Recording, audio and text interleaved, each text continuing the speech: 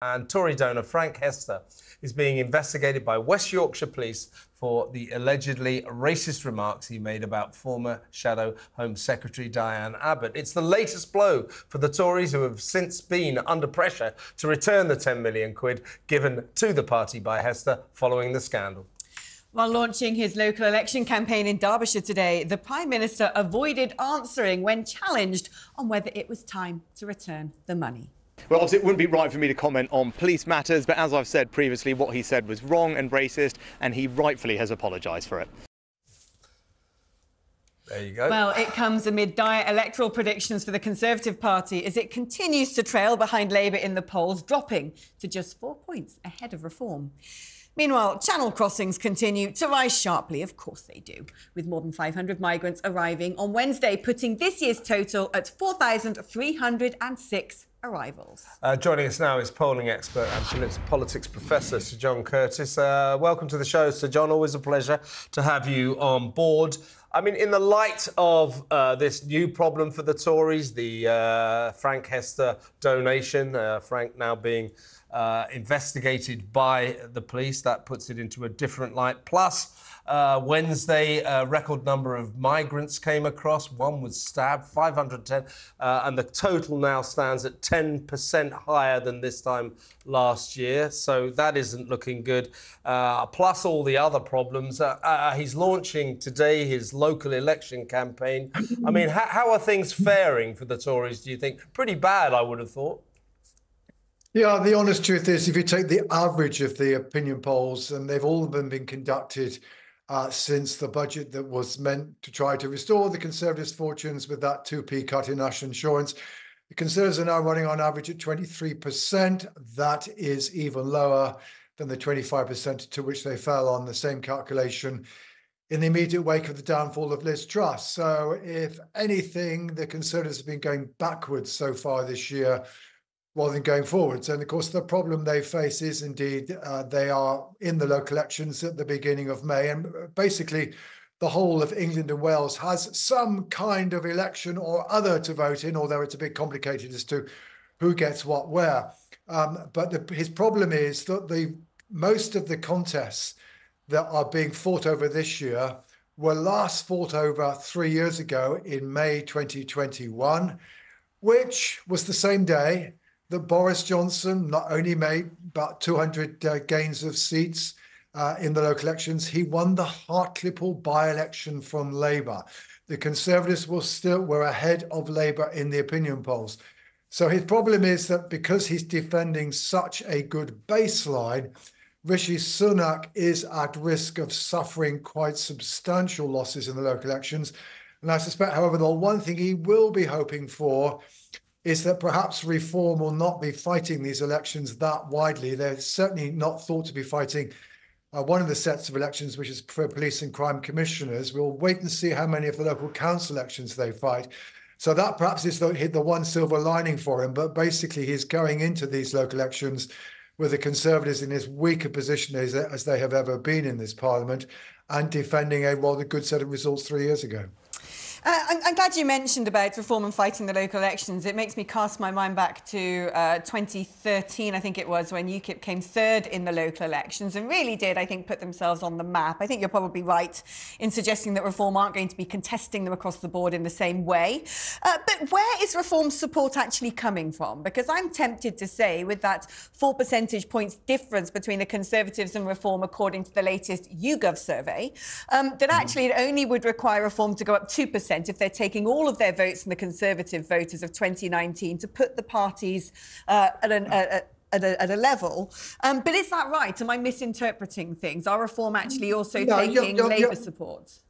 You're not far off, although I think what we should say is that YouGov, and I'm not criticising them, but as a polling company, they have tended to have the Conservatives lower than many, though not all other pollsters, and to have Reform somewhat on the higher side. If you take the average at the moment, the Conservatives at 23 are still 9 points on average in the polls, with Reform running at 12. But still, that's more than enough for the Conservatives to worry about. And the truth is they are predominantly coming from the Conservatives. Indeed, Reform are now picking up rather more voters from people who voted for the Conservatives in 2019 than are Labour. It's about 1 in 5 2019 Conservative voters who are switching to Reform now. Maybe a few of these would, if Reform didn't exist, would have expressed their discontent with the Conservatives by voting for Labour. But for the most part, these are folk who, yes, they are concerned about immigration. They believe in Brexit, although that's not all that concerns them.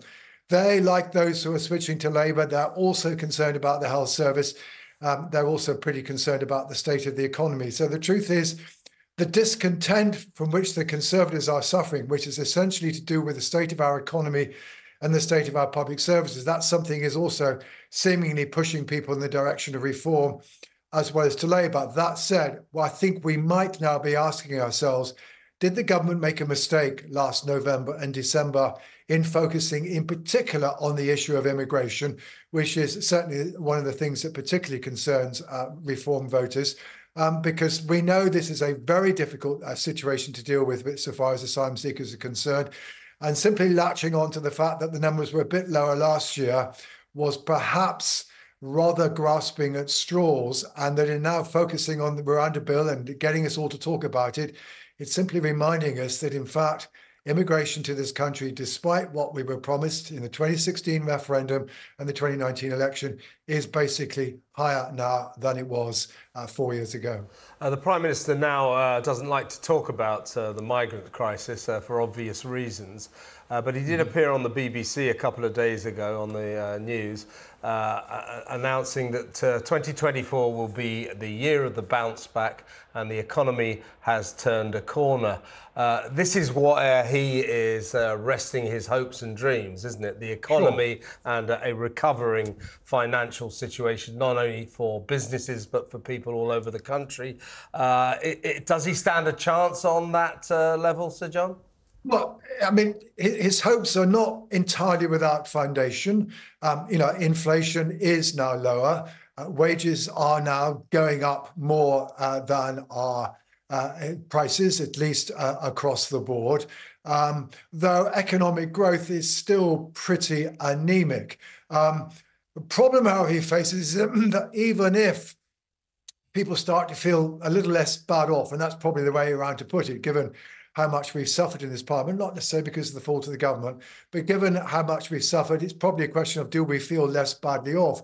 But even if that is the case, the real question is, can the government claim the credit in the eyes of the electorate for the improvement that occurs? And the truth is, at the moment at least, all the opposition seems to have to do once we start a conversation and an argument between the parties about the economy is to simply remind voters what happened under Liz Truss, and to argue at least that the reason why we are where we are is because of the Liz Truss's fiscal event. And it's very, very difficult for the Conservatives to shake that off. The brutal truth is that no government in the post-war era that's presided over a market crisis of the kind that Liz Truss's fiscal budget stimulated has managed to survive at the ballot boxes in the next election. So, I mean, Mr. Sunak faces a poll lead that is the Labour have. It's no poll lead this close to election has been of that size has ever been overturned.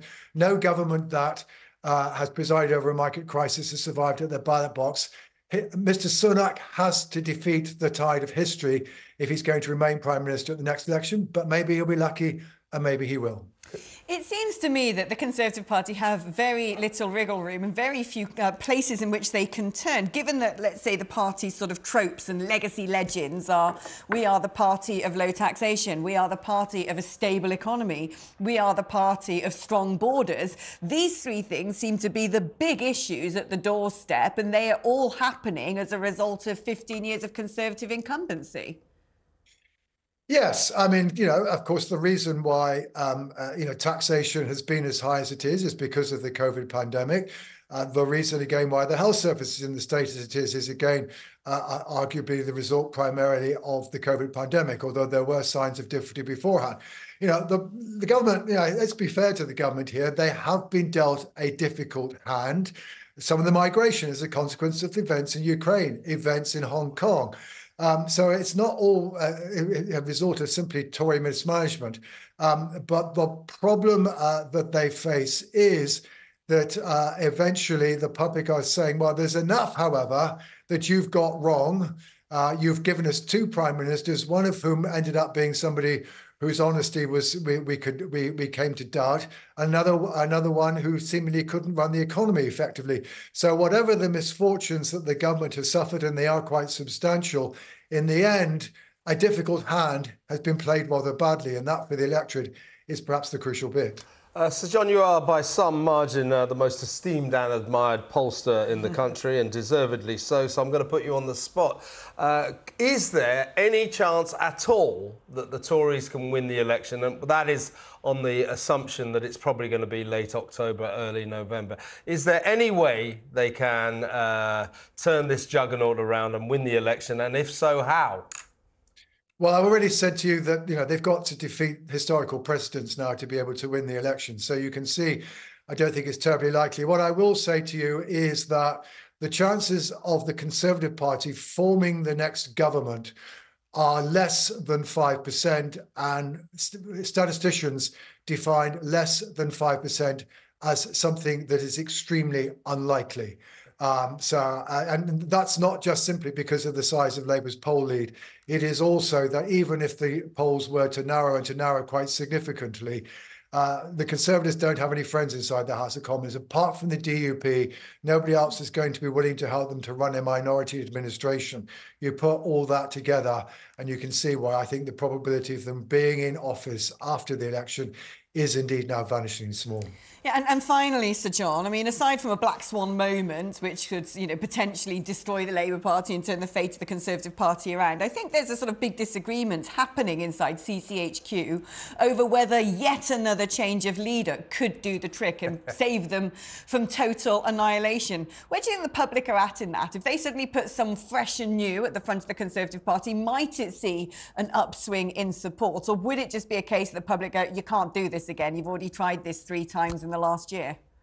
Well, it would have to be somebody extraordinarily charismatic, somebody able to provide a very clear sense of direction for the government, and arguably one of the criticisms of Mr. Sunak, he's not managed to do that, and to suddenly persuade the public that there is a vision for the future of this country under the Conservatives is better than the one that's being offered by Labour.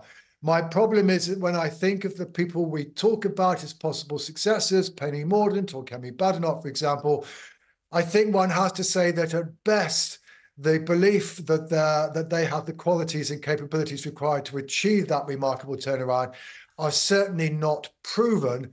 And meanwhile, yes, the problem is, how do you really persuade the public?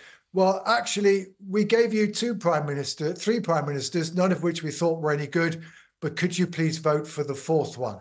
That's going to be a very difficult argument to pursue. Bit of a long shot. Sir John, always a pleasure. Thank you so much for your time.